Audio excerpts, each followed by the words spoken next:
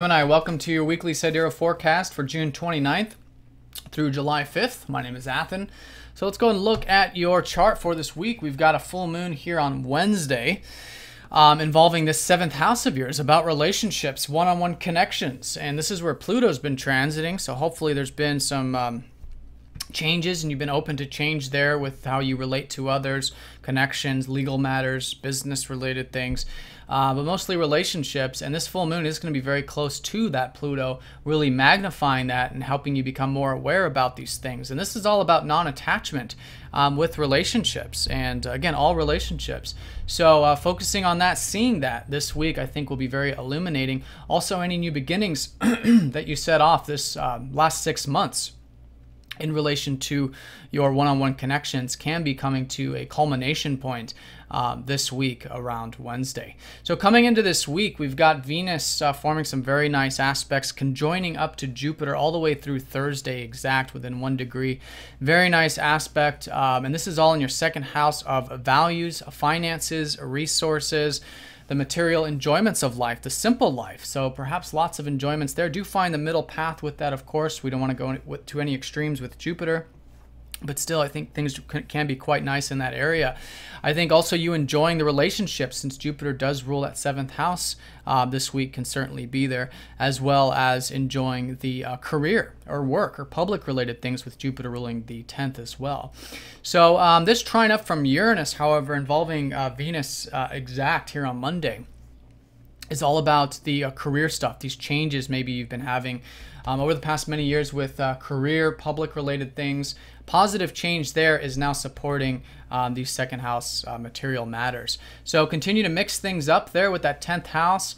Continue to let go of any old things that aren't serving you too with that 10th house, which is the South Node, and that you'll find very supportive towards these opportunities this week involving that 2nd.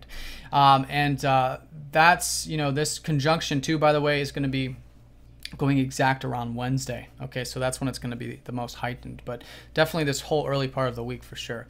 Now on Wednesday, while we have that full moon, one thing I want to say too is this is also a culmination point of any new beginnings you set off in relation to your goals, drives, and ambitions, which was the new moon happening very close to your 1st house cusp. Also relating to your spiritual relaxation, tranquil aspects of life, because that new moon happened very close to both your 12th and your 1st house. You've still got Mercury, your ruler, in the 12th, so things are still about you getting rest, relaxing, connecting to God, things like this, and that is all what I think can be culminating and coming to a high point towards this middle part of the week. Now at that same time, the Sun will be trining up to Neptune, which is very supportive towards these goals and ambitions, because let's face it, you've got Mars and the Sun here in the 1st house.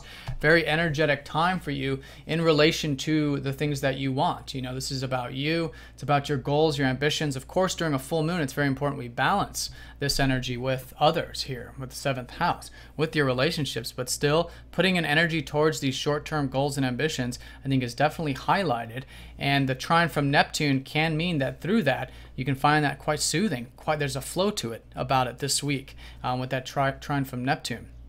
And this is the type of flow that perhaps you've been learning about, trusting and flowing with your life path.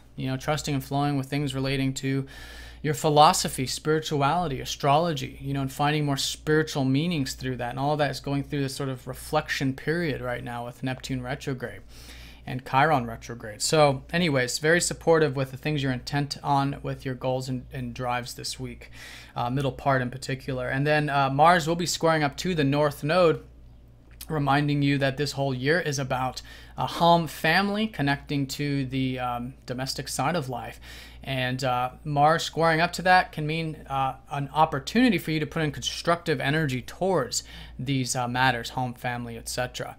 So I'd really recommend that, because the square energy, it's constructive. It holds the energy of Saturn, which is discipline, hard work, and putting that into your life path this year, which is, of course, that 4th house. So that's the middle part as well.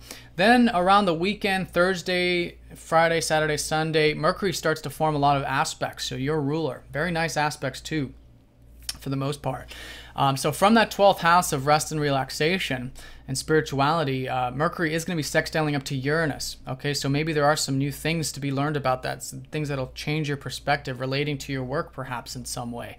That's going to be Thursday exact. And then Friday in particular, Mercury will be squaring up to Chiron, again emphasizing the importance of this trust and flow with Chiron in Pisces in your 9th house. But I think all of that you'll find very healing by putting in that constructive energy towards, going with the flow and trusting in that whole process of life. Then over the weekend, Mercury will then be sextiling up to this conjunction. So your ruler, I mean, this is a lot of sextiles is opportunities. They're easy aspects. It's not like a trine, like it's support. It's just there. It's just an opening. Okay, so it's all a matter of whether you put the energy into it or not. So the opening is there, and this is also relating to the values, material aspects of life with this conjunction. So very nice there with your ruler. I think if there are any new things coming in there in regards to these, or in regards to your self-expression, spirituality, relationships, or career, I think it can be a nice weekend for those matters. Now, Saturn goes retrograde back into your 5th house this weekend and into next week. So for the next few months, you'll have that opportunity to put in that hard work and discipline with your self-expression, which has been the case with Saturn for the past few years up until the later part of last year. So he's going back in there to finish up and restructure some of the things relating to your self-expression, fun, joy, creativity, everything relating to the playful, fun, and creative aspects of life. And that's Saturn. Saturn's a very serious planet, but you guys perhaps since then have gotten very disciplined with your self-expression or anything creative or entrepreneurship or whatever.